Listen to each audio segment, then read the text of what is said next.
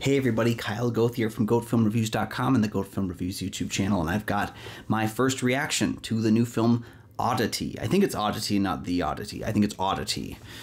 This is a brand new horror film that's just kind of in limited release right now. I don't think it's got a major release, but it is available now, and it involves a woman who was murdered at her home while her husband was at work.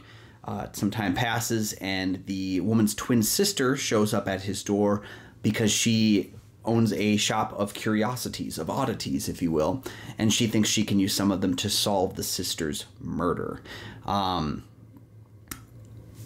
went into this movie completely blind. Like, I'd seen the trailer, but I wasn't really, like, taking in the trailer. I try not to look at that stuff too much.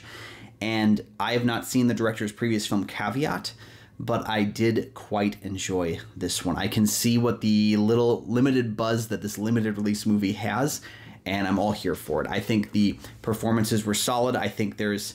What's wild about this one is that there is less of a traditional story to this. I mean, at least from an American perspective, there's less of what we would traditionally think of as a forward momentum plot, in that we don't really understand everything that's going on as viewers. She shows up at this house, the twin sister. She's blind, so she doesn't have all the faculties to be able to visually look at the evidence. But she comes in with this, like, creepy wooden figure that's in a box, and she thinks it can somehow help. She has this ability to kind of look at things in a different way, to view the evidence differently because of her more spiritual guidance to these strange curiosities in her shop.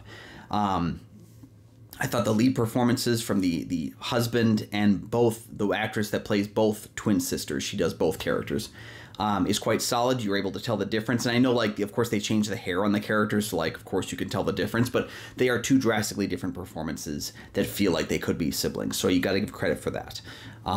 The actress that plays the ex-husband, or the husband's, the widow's new girlfriend, is fun because she's kind of that traditional, like, new young girlfriend jerk character. But she plays it pretty well. Like, I enjoyed the people that are in this movie, and I don't know most of them. They're not actors that are familiar to me on the outset.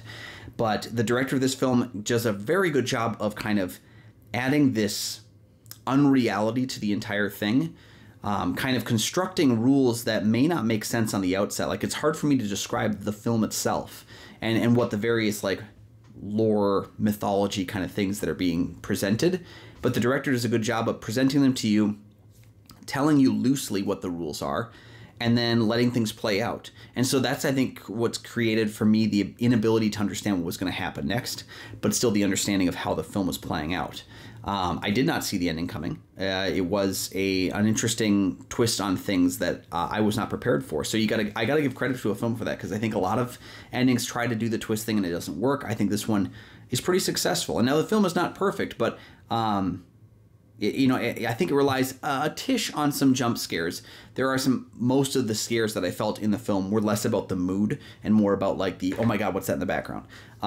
Which was successful to a sense, but it would have been nice if it had kind of created that dread a little bit more. But there was a curiosity to the film. There was a wanting to understand the film that I had quite often throughout.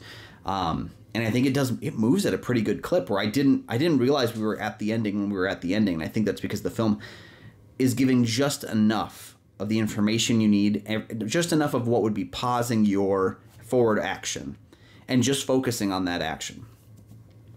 So that way the film never feels like it's sitting or wheels are spinning. It's moving to the end pretty quickly. And so I do appreciate a movie that's got a really nice pace to it. Cinematography was nice. It kind of had that same thing I talked about with Long Legs, where there's a lot of open space. And so your eyes are always looking. You're always trying to see things. Some more so than others. And I think that there's that kind of, like, wanting to see through the darkness that's in this film. So I was quite engaged throughout. It seemed to work pretty well in the audience I saw it with as well.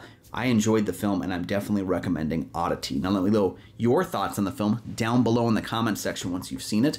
And make sure that you like and subscribe. I know I say this all the time, but it's It helps to support the channel, and you never miss new episodes of the show. You can also find goatfilmreviews.com for my many written reviews. You can find Goat Film Reviews on Facebook. You can follow me personally at Almighty Goatman on Twitter, Instagram, Letterboxd, and Threads.